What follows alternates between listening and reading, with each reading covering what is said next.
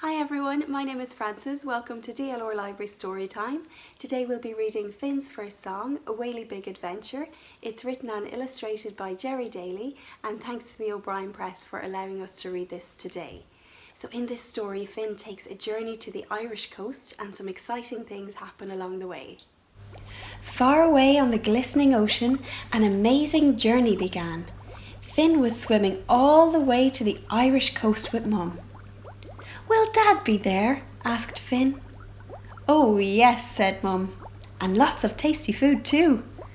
Finn loved to hear his dad's magical songs rumble and roll across the huge ocean.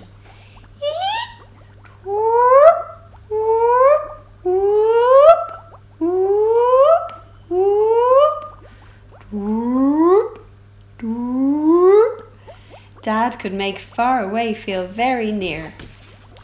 On their journey, Finn loved to jump into the air, to splash the biggest splash, to blow up to the sky, and to hide. Well, sort of. Each night beneath the whoosh of the waves, Finn drifted off to sleep, listening to Dad's distant song. "My Mum and Dad are the biggest in the world," he whispered. But sometimes there were much bigger things. Beep! Chug, chug, chug. Bam! Boom, boom! Finn hid under Mum's flipper as she tried to guide him away. The ships were so loud. Finn was afraid. He looked all around, but he couldn't see Mum anywhere. He was alone. "Oh, I do not like this," he thought. Then Finn saw some other sea creatures. Maybe they could help. "Hello everyone, I am lost," said Finn. "I can't find my mum or hear my dad. What should I do?" "Can you send a message?" asked a clever octopus as she wriggled her curly tentacles. "I don't know how," Finn sniffed. "Watch us," she said. "We all have different ways." "I can squirt ink to send a message," said the octopus. So he shook and he shook, but no matter how much, Finn just could not squirt ink. Next, an electric ray said, "I can make electricity." Finn wibbled and wobbled, but it would not work. Instead, he made a surprise little sound. "We change our colour," said the squids. "We can be red, then orange, then blue. Can you?" Finn tried to change colour using yellow sponges and some kelp. "This is no good either," he moaned. "How can I send a message?" "We twinkle our lights," said lots of crystal jellyfish. He pushed and he wriggled. He squeezed his eyes tight. He flapped his flippers and waggled his tail. But Finn had no lights. Instead, he made another funny sound.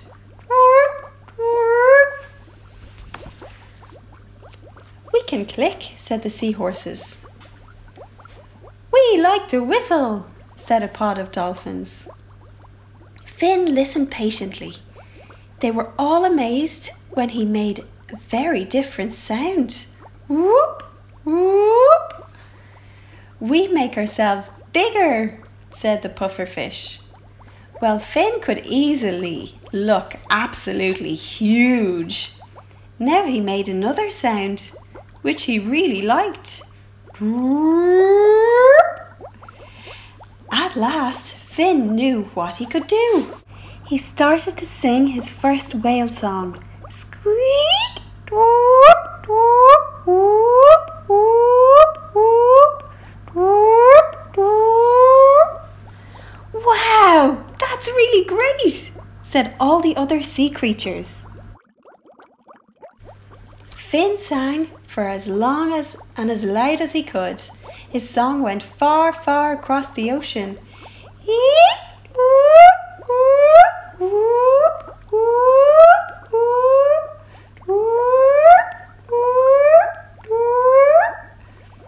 something very big was very close. It was Mum. "I heard you, Finn," she cheered. "You're a great singer. Stay beside me now, we're nearly there." A happy whale loves to splash, and Finn made the biggest splash ever. He thanked his new friends for all their help. For another day and night they swam together side by side. Close to Mum, Finn wasn't afraid anymore. He liked to sing his song. Squeak! Whoop, whoop, whoop, whoop, whoop. Soon Dad could hear him too, and Dad always sang back.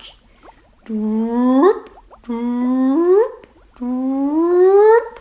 At last they arrived at the coast of Ireland, where they filled their massive mouths with tons of tiny fish. And there was Dad. They sang the biggest whale song together.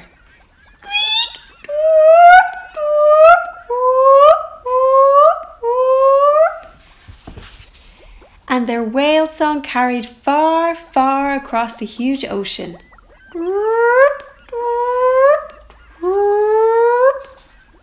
Thanks for listening, everyone. We'll see you next time. Bye.